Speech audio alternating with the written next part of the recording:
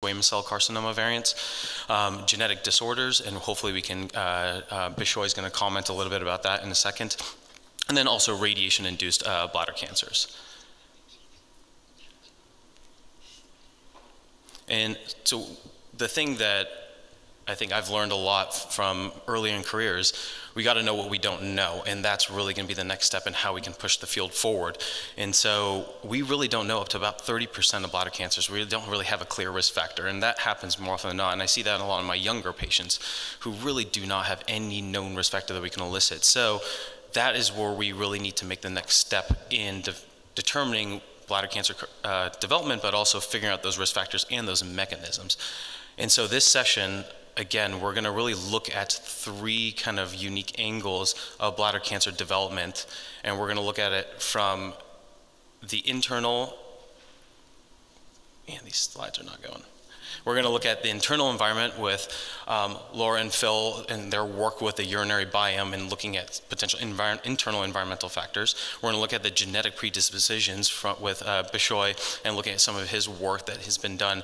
And then we have Lauren, who's a veterinarian who's done a lot of work with canine models and looking at the bladder cancer development in a non-human model. And then we're going to kind of tie all these three things together. So these are the three angles that we're going to be really looking at today. So with that, I want to bring up Bishoy, if you can start this session.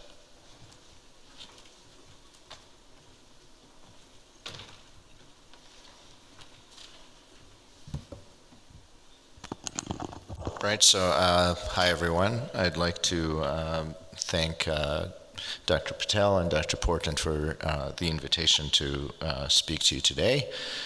My name is Bishoy Faltas. I'm a medical oncologist and a physician scientist at Weill Cornell Medicine, and I will talk to you today about germline genetics and I'll show some work in progress that we're doing in the interaction of germline genetics and some interesting environmental exposures.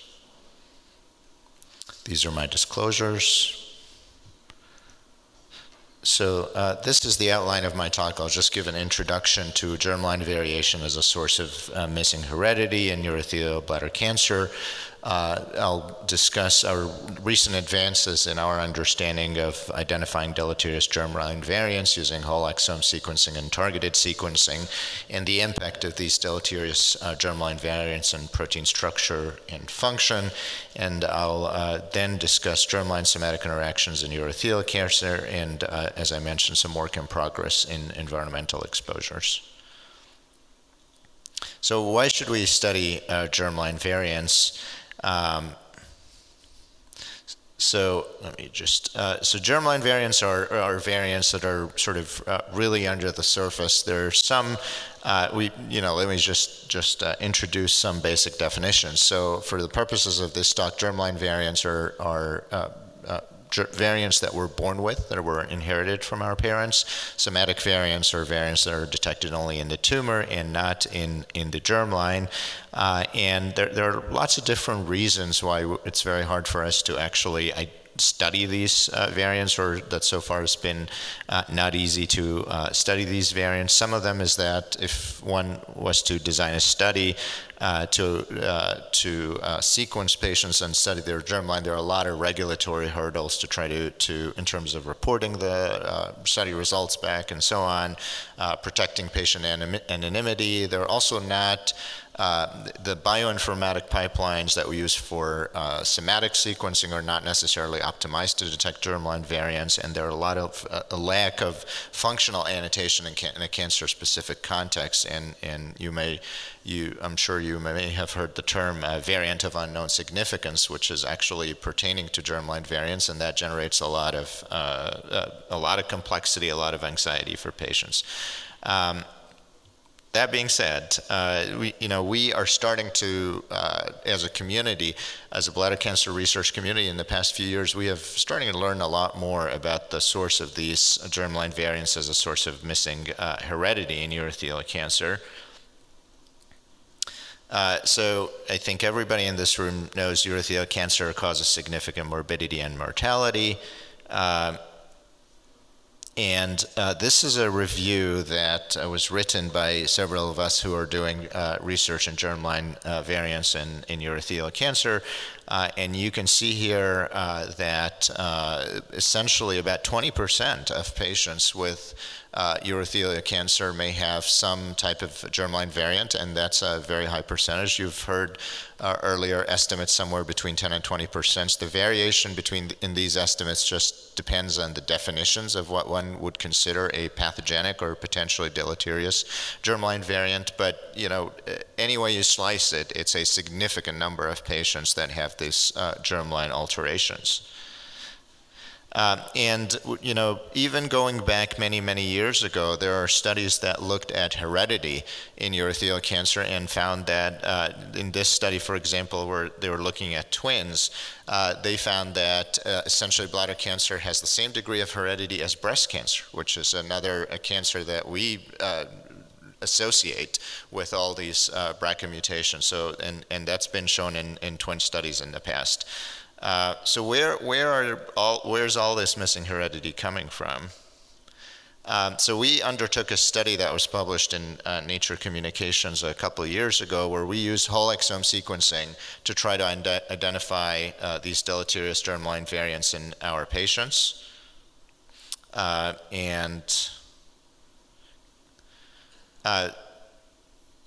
Can I say next slide? And yeah, okay, great, thank you. So just a little bit of a lag here. So, and what we've done is we designed a specific computational pipeline to identify these patients, and essentially what we've done is we look at the we looked at the whole exome sequencing germline and somatic that are paired, and we identified we generated a pipeline that essentially rules out noise and then tries to predict the presence of pathogenic germline variants based on their predicted function. We then looked at 11,000 normal controls and looked at the prevalence of these pathogenic variants in those patients as a control group. And then we also looked at, we then went back to the tumor and looked at the how these germline variants are evolving over time, and the interaction between these germline variants and somatic variants. Next slide, please. So in our initial analysis, we found a significantly higher number. Now again, mind you, this is an unbiased look at oral germline mutations that are potentially deleterious, and we found that in 56% of patients. Next. And this was, these were significantly enriched in DNA repair pathways, as one might expect. Next slide, please. And interestingly, when we looked at panels, so commercial sequencing panels that are used in a clinic, and we looked at our whole exome sequencing approach, the overlap was not huge, which suggests that a lot of these variants that we identify with whole exome sequencing, essentially one is really expanding the pie if you do whole exome or whole genome sequencing. Now again, I don't know if we should be finding them or how actionable they are, but they're definitely, that doesn't mean they're not there and affecting the biology. Next slide. We found that these patients, that these variants are significantly higher in in ethnicity matched cohorts compared to the other patients with other cancers. Next slide, please.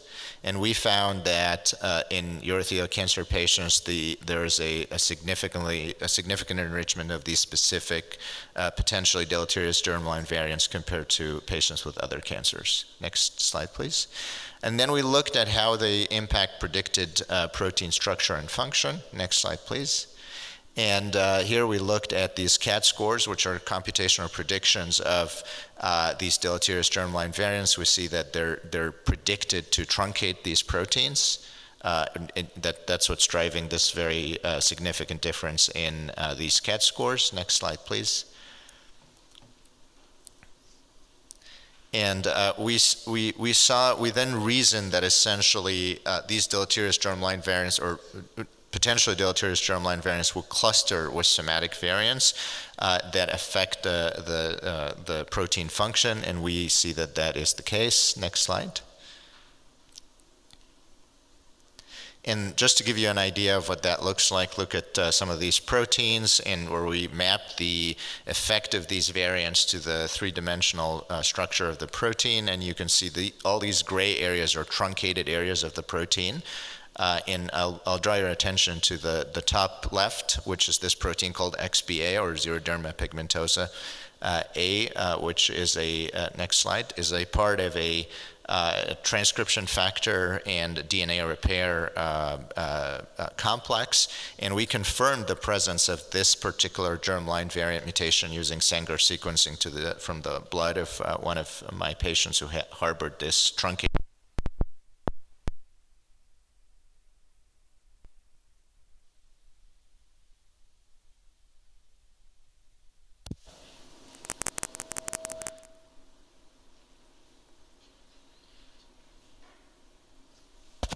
Okay, thank you. And you can see here, so again, this is a part of a XBA transcription factor 2H complex, which is involved in nucleotide excision repair. And you can see that this truncating variant essentially removed or truncated the main DNA binding domain. And if you look on the right, you'll see that it actually co-clusters with other germline variants in patients who have xeroderma pigmentosa. Next slide, please. We then looked at the germline somatic interactions in urothelial cancer. Next slide. And we see that essentially these, I think the title is wrong here. We see that, sorry for that, but we see that essentially these variants are being enriched as the tumors progresses from the primary to the metastatic state. Next slide, please. And we see that as a deepening loss of heterozygosity, where there's a loss of the wild type allele, which again suggests that these variants are playing an important role in tumor progression. And you can see that in matched primary and metastatic samples that you can see here on the right side. Next slide, please. And then we looked at the germline somatic interactions in these tumors. So we looked at essentially in a given patient. So each color here that you see on the left is multiple tumor samples that are obtained from rapid autopsies or primary and metastatic biopsies. And you can see that essentially in patients that have multiple samples, there's significant somatic heterogeneity, but then you have this layer of germline mutations, and then the interactions, the unique interaction within each tumor between the germline mutation and the specific set of somatic mutations within that tumor would differentially activate different tumors. So it adds another layer to the somatic complexity or heterogeneity of tumors.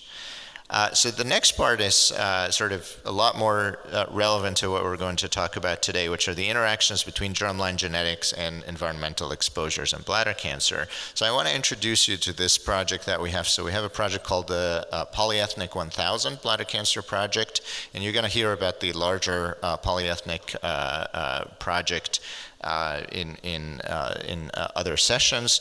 And this is a project where we are leveraging the wonderful diversity of New York City, coming together and recruiting patients from diverse ancestries, and we're doing whole genome sequencing on 250 bladder cancers. And we got a grant from the New York Genome Center and the Polyethnic 1000 Consortium. And as you'll hear in one of our plenary sessions, this is not just covering bladder cancer, this is actually covering multiple cancers. And I happen to be leading the bladder cancer project. This was actually featured in the New York Times, where there was significant attention given to this project because of the need for more diverse enrollment and studies of patients from diverse ancestral backgrounds. But back to what Neil was saying earlier. So we know about the risk factors for bladder cancer, and they're very different in different populations. So Neil mentioned, for example, that in the United States, and in the Western world, it's mostly smoking that we know about, industrial exposures, chemicals, and so on. In parts of Africa and the Middle East, it is mostly schistosomiasis. I would like to talk about schistosomiasis a little bit. So this is the global distribution of schistosomiasis, and this is a parasite that infects patients, and then the ova are deposited in the bladders, and eventually 10, 15 years down the road, the patients develop schistosomal bladder cancer. And again, you can see here it's mostly in Africa, South America, some parts of Asia. This affects 200 to 300 million people. So it's not a small problem. It just happens to be a problem that doesn't affect this part of the world, so it's very understudied. And what eventually happens is that, again, these flukes infect patients. Usually patients get it through swimming in infested waters, and then it gets into the blood, and then it deposits the ova into the bladders.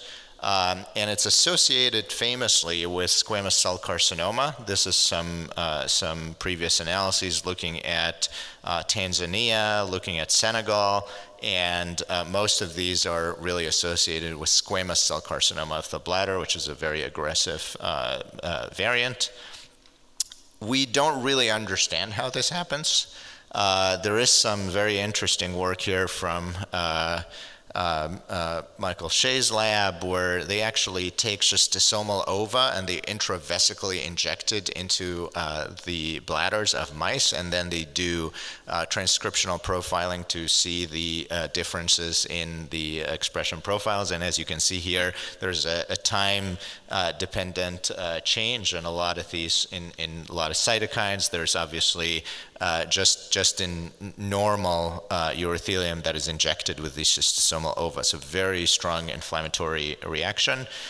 We know a lot about non-schistosomal squamous cell carcinoma, and this is some landmark work here that was presented by Josh Warwick and Dave DeGraff and Hekmat Al-Ahmadi, where loss of expression of FOXA1 is really driving this squamous morphology. But we don't really know how that translates to a schistosomal bladder cancer. So this is, again, from a review by Michael, where they have this really nice schematic for what could be happening in terms of potential mechanisms that occur during schistosoma hematobium infection, which again range from tumor proliferation. There are specific proteins that are secreted by these ova, a protein called IPSI that he has characterized fairly well. Oxidative stress. There's all sorts of inflammatory processes that are really poorly characterized in patient tumors. So these are, some of the mechanisms, and that's something that we are finally starting to tackle in some of the work in progress that I'll show you now. There's also a very interesting relationship to environmental exposure. So this is a study that was published in Egypt, where they found that pesticides were associated with increased bladder cancer risk in a dose-dependent manner, and in this cohort, half of the patients had urothelial bladder cancer. Half of the patients who had urothelial bladder cancer had a history of schistosomiasis, so this may be an interaction between schistosomiasis and pesticides. And there's another study where they looked at Egyptian patients that had significant organophosphorus exposure and found that there's activation of KRAS gene. And again, in this study, 69% of these patients had schistosomiasis. I am also very interested in the interaction between schistosomiasis and nitrosamines or subcarcinogenic doses of nitrosamines. This is so I was researching this and I found this very old study from 1980 where they were giving BBN to monkeys, and then also infecting them with schistosomiasis. And it's interesting that BBN by itself in this animal model did not induce a lot of changes, and schistosomiasis by itself did not induce a lot of changes, but you really start seeing these premalignant lesions when you combine schistosomiasis and BBN that is relevant to cigarette smoking. So these are some of the gaps in our understanding of schistosomal-induced bladder cancer, and we have a lot of interesting hypotheses about what could be happening. So what are the molecular mechanisms by which schistosoma hematobium induces bladder cancer? Do environmental exposures such as pesticides, herbicides, or smoking synergize with schistosomal infection to accelerate bladder tumorigenesis? And how can the immune response involved in granuloma formation shape the damage or inflammation in general induced by schistosoma hematobium towards malignant transformation? So I'll show you some of the work. So this is Egypt. I'll take you to a trip to Egypt. So this is a place called Aswan, and you can see here a lot of these schistosomal infections are along the Nile basin. And the Nile is the longest river, or one of the longest rivers in the world. And you can see here, again, a lot of these infections are along the tributaries of people who live along the Nile.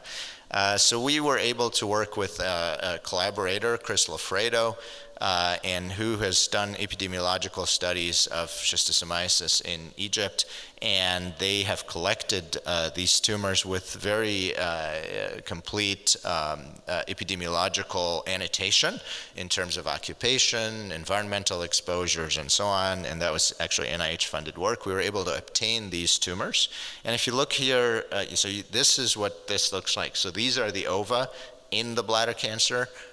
And so the bladder cancer eventually develops after the ova, and what we did is we asked our pathologists to macro-dissect or micro-dissect these areas, and we insisted that we're sequencing tumors that harbor ova within them, and we're comparing those to other non-schistosomal cases from patients, also from Egyptian patients that have no history of treatment for schistosomiasis, no history of infection, and no history of treatment, because if you remember, patients can get treated for it, but if the ova are still there 10, 15 years later, they might still develop bladder cancer. So these are, histopathologically positive versus histopathologically and what we call double negative cases that we've sequenced them. And this is sort of the paradigm for our experiment. We're going to do, or we are doing, whole genome sequencing. We're going to do, this is, I always, get approached with spatial technology reps, and this is a question that sort of really lends itself to spatial technologies, where you're looking at the interface between the ova and the schistosomal cancer. So that's something that we're definitely planning to do.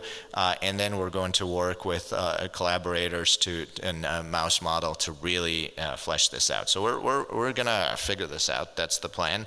And this is, we already completed the whole genome sequencing. This is some of the very early data. The nice thing about this is we can go back to the germline. So back to the germline, we're sequencing germline and tumor from every patient, and we can infer the ancestry computationally. So you can see here, this is the patients on the far right are the Egyptian patients, and this is the admixture of different ancestries, and then you can see in the middle they're African Americans, and then on the left-hand side are Caucasian. So you can see really sort of the admixture of ancestry there, and we're going to try and understand, again, this at a much more sophisticated level, how that interacts with the risk of developing schistosomiasis. The nice thing about whole genome sequencing also is that we can do metagenomic studies, so we can actually pull the DNA. Remember, I told you that we are actually sequencing tumors that have ova in them, that have genetic material, so we can actually pull the reads that don't map to the human genome and then map them, run them across a database using these metagenomic tools, and essentially identify the parasitome, if you will, that's in these tumors. So we've done that, and you can see here, this is some of our very early cases where we're actually able to pull out reads from schistosomiasis, that our algorithm identified that they're coming from schistosomiasis. So we're going to be able to understand the strains and the evolution of the parasite itself with the tumor. So in summary, we've discovered a high prevalence of deleterious germline variants in urothelial cancer.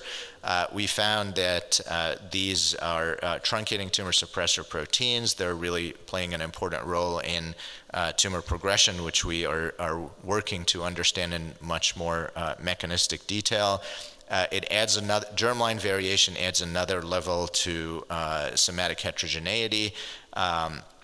And really needs to be considered in precision medicine strategies. And then we're very excited about this work in progress on dissecting the relationship between germline genetics, parasitic infections, and chemical exposures. And I think this will hopefully result in additional insights that are not only applicable to the 300 million people that are infected with schistosomiasis, but also to urothelial cancer that our patients here in the Western world develop.